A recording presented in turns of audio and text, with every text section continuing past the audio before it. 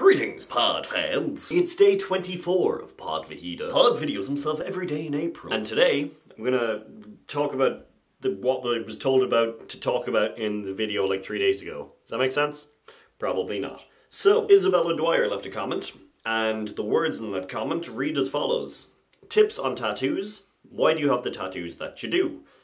It's a good question. I think I've talked about a lot of this before, but repetition. So, tips on tattoos, I guess. So, you're looking to get a tattoo, I guess, or you're thinking about getting a tattoo. You're having all these thoughts, trying to figure out what would be best for you, or, you know, if you're even going to like it, if it's going to be too painful. All of these crazy ideas. So the only real advice that I can give you is get a freaking tattoo. I didn't know if I'd like them. I liked the idea of them, but I didn't know if it was going to be something that, you know, I would want and get. I now have 5 tattoos. The first of which was this little boy here. It is the Imperial logo from Star Wars, the logo of the Galactic Empire, the bad guys. And for ages, I was trying to figure out what I would get as my first ever tattoo. And I had these ideas that were like amalgamations of everything that I liked, pushed into this one little circle. Oh yeah, it was gonna be so good.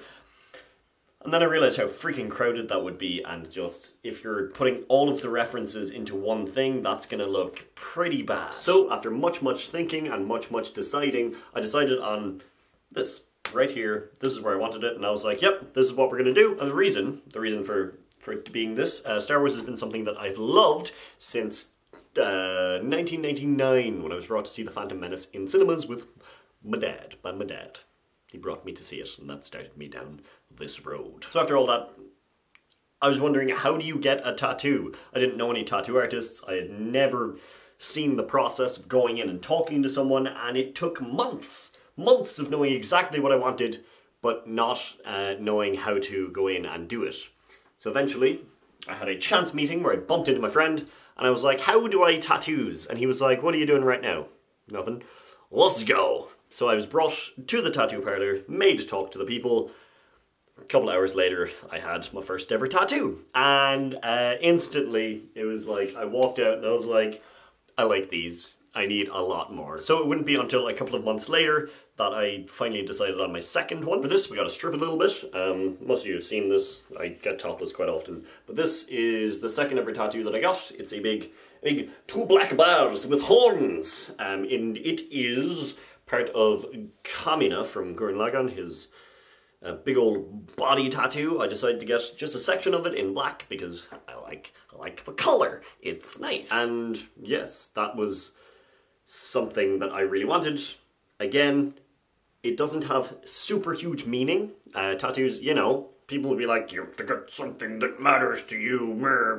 Star Wars matters to me. Kamina from Gurren Lagann mattered to me. There's no deeper meaning than I like the characters, or I really like the movie, and, you know, the Empire are great.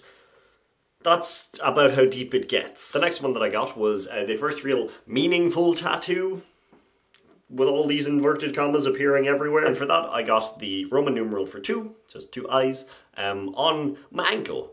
Because I was in Vegas with my brother and my sister, and we decided we were going to get family tattoos. My sister getting number 1, me getting number 2, my brother getting number 3. Which was real cute and real adorable, and, you know, it's a family tattoo. It's nice having that as a link to them.